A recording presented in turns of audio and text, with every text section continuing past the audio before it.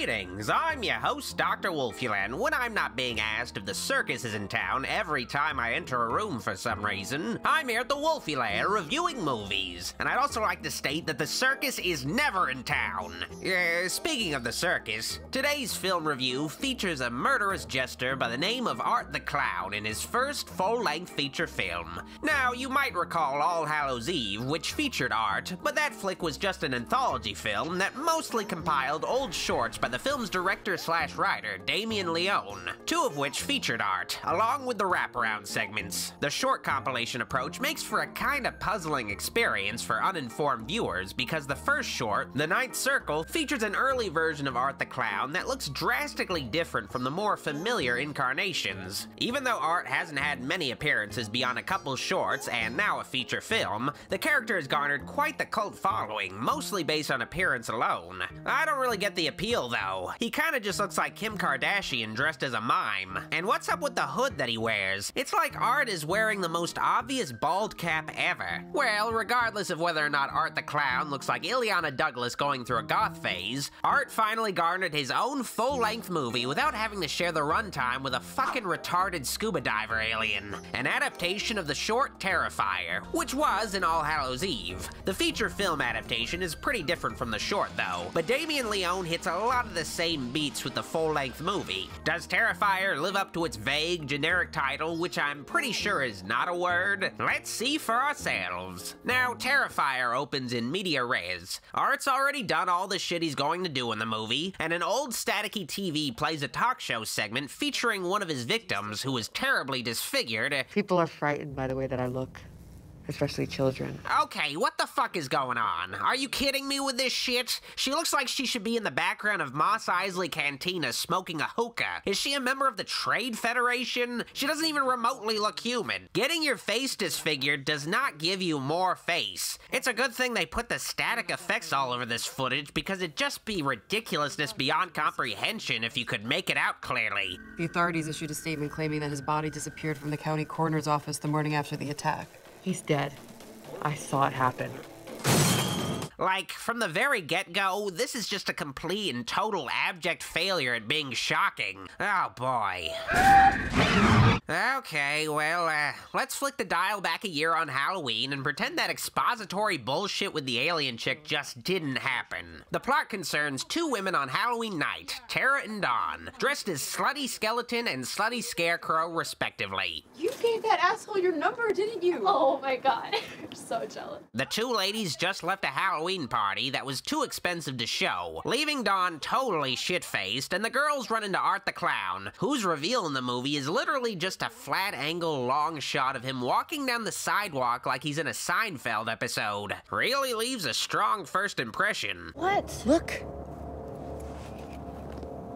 Holy shit. Yeah, that's not funny. I'm about to scream. Hey, handsome! Cut it out. Upon seeing a lone adult man dressed as a killer clown carrying a garbage bag that also suddenly disappears, the two girls decide to take a diversion at a nearby pizza place instead of driving the fuck out of there right away. This was clearly a mistake writing-wise, because it creates another situation where the characters have to exchange dialogue like normal human beings, which is easier said than done with some movies.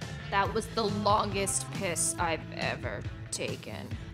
Yes, this is one of those movies. Art, of course, shows up at the pizzeria, and I don't think it's for a slice of za. Art mugs for Tara, but when he gets teased by Dawn, he broods like a goth teenager getting poked fun at by the preppies. If I was Tara, I wouldn't go to school tomorrow.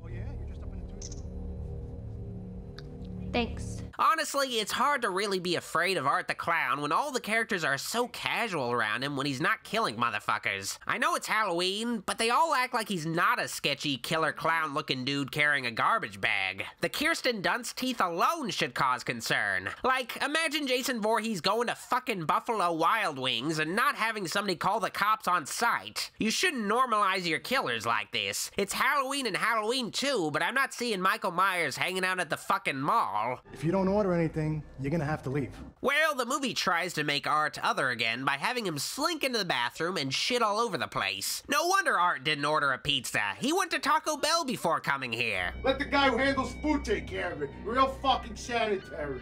The girls return to their car and find that the tires have been slashed, and since they don't have headphones, they can't call an Uber, so Kara requests a ride from her also college-age sister, Victoria. You know what? I gotta stretch my legs, and besides, if I fail, I can always blame you.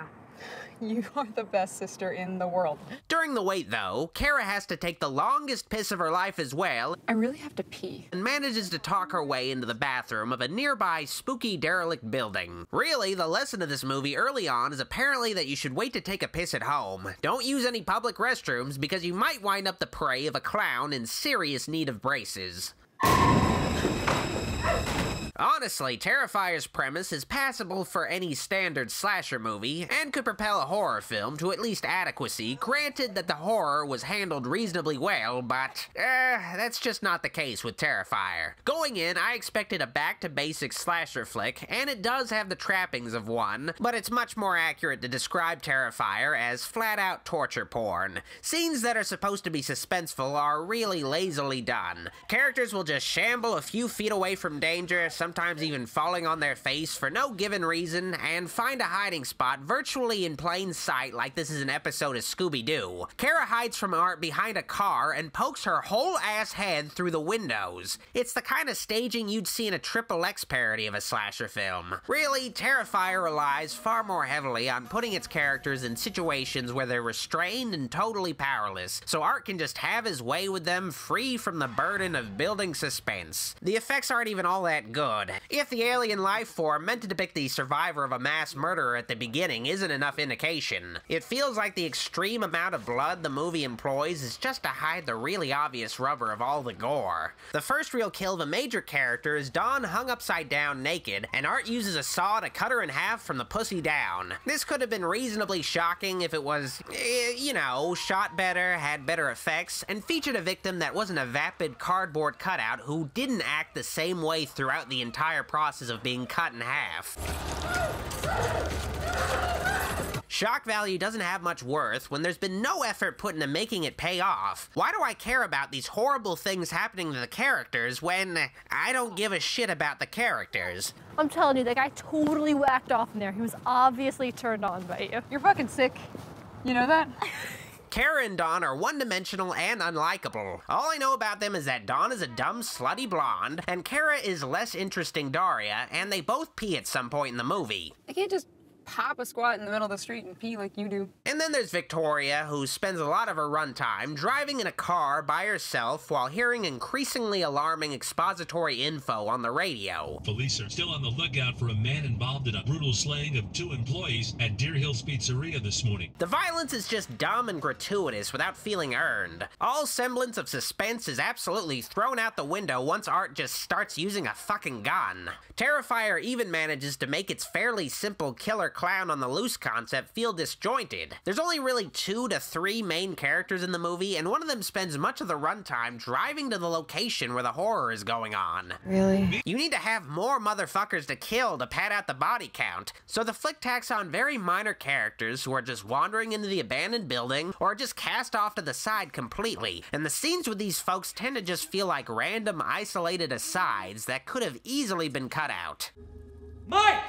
Terrifier makes Friday the 13th victims seem fleshed out and interesting. Once the main characters leave the pizzeria, whatever happens there stops being relevant to the plot. Do we need to know that after Art made a poor guy clean up his diarrhea, the clown went sick house on the dude? Then there's the one deranged homeless lady hanging out in the building who brandishes the cliche creepy doll that she calls her baby. It's been quite a while since we've had neighbors. Perhaps we can do our laundry together. I could use some good company. The actress portraying the homeless chick is either really shitty at acting, or she's an extraterrestrial that's doing her damnedest to simulate human emotion. Have you ever felt a mother's touch? Either way, the character is pointless. Just a lame attempt at creepiness and another body to add to the count. Yes, did all that. He's killing them one by one like cows. Look, lady. Then to round things out, there's the exterminator guy bug-bombing rats who's totally oblivious to all the mayhem. Mister! Help me, please! Oh no, he's got AirPods on. Oh no, he can't hear her. Terrifier just feels like a bunch of loosely connected shorts tied together in the same building. A more disorganized All Hallows Eve 3. Terrifier ultimately feels like a crude effects demo with little effort put anywhere else. It doesn't help that the movie looks like it was shot with an Instagram filter on, like night shift mode was activated the whole time. Really accomplishes the Grindhouse feel, I guess. The only real draw to the movie is, well, Art the Clown, played by David Howard Thornton, who delivers a memorable, manic performance as, well, essentially an It. Art's pretty much a magic supernatural clown guy. Not much to him beyond that, but it's a pretty creepy performance. There just aren't many opportunities for the guy to do more weird, interesting clowning around. Instead, he'll end up doing boring shit like hit a guy in the head with a regular hammer. Come on, he's a clown, right? Have him do more clown-themed shit instead of generic slasher killer shit. I don't know. I know this film has its fans, but I just didn't really enjoy Terrifier, honestly. The premise of the original short is spread thin across 81 minutes. For such a gory flick, there's just not a whole lot of meat there to stay invested, and the beginning of the movie pretty much spoils the end and makes it even more predictable, yet they treat the end like some grand twist. There's just no suspense or tension, just a couple stupid chicks bumbling around inside a building and running into randos who get killed. At least Friday the 13th characters will have a few scenes of dialogue and interaction with each other before they get killed.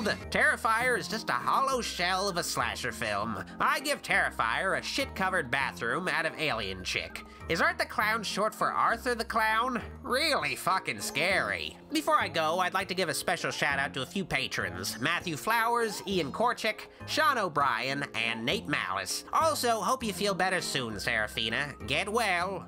If you liked this video, be sure to like it, but if you loved it, make sure to subscribe to me, Dr. Wolfula. Oh, and keep in touch with me on social media on Facebook, Twitter, and Instagram at Dr. Wolfula. Be sure to also help support the channel in any way you can, especially by donating to my Patreon, where you can keep up with me, get exclusive content, and talk to me directly. Finally, I have some new merch available on TeePublic, so if you'd like to wear some Dr. Wolfula or even goulash swag, head on down there. Of course, the channel wouldn't be possible without all the support I've gotten from my fans on Patreon, and I'd like to thank these folks for helping me make this happen. It really is an honor to make content for so many swell people, and I hope to do you guys proud in the future. Thanks to all of you once again from your old pal, Dr. Wolfula.